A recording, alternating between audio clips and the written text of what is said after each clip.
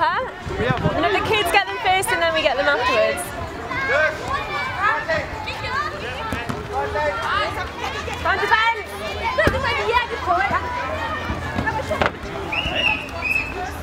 When I first had my first day at the primary school, there were 50 kids and there was only, I think, one ball and one teacher. And there was nothing that I expected. And in the UK there's 15-20 kids max, and we've got so much equipment. So, and also the kids that I teach don't speak much English, especially the little ones, so it's been a real challenge, but I've enjoyed it a lot and I'm getting through to them a bit more, and they're understanding it now.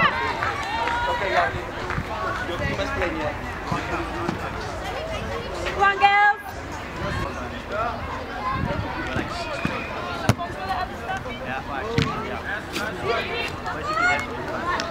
I've picked up a couple of the key words like Marmella's listen, so that's a useful one as a coach. So yeah, I demonstrate what to do first, because then they understand that, and then run it through. Trial and error. Yeah? Well, what kind of things does she teach you? Lots of things. We practice all the time. Is she able to communicate with you guys? Yes. Yeah. Has she good ideas? Yes. I wasn't really sure what to expect, to be honest. I didn't really think the kids would come from the sort of backgrounds that they do. We drove past their neighbourhood today. My kids actually don't come from Mitchell's Plain. They come from another area, and it's all just slums and things like that.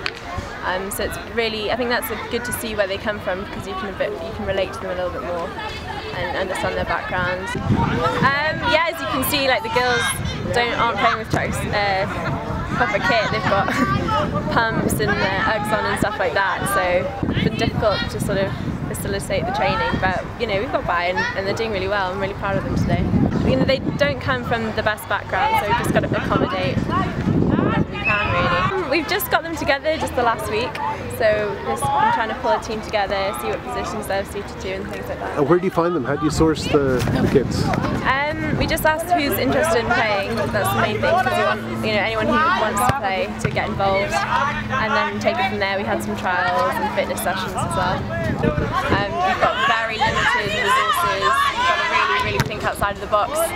For example, goalposts, you know, don't think that you're going to get anything like that. You can use whatever you've got, maybe a chip packet, a brick or something like that. You've just got to use whatever you've got. It wasn't very nice because we lost.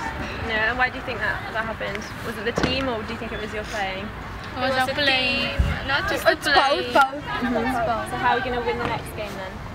Work harder, yeah. practice harder. From the things that we now lost from, we're gonna learn from it. Very good, excellent. I'm very proud of you, you did well. We'll win the tournament, yeah? High five.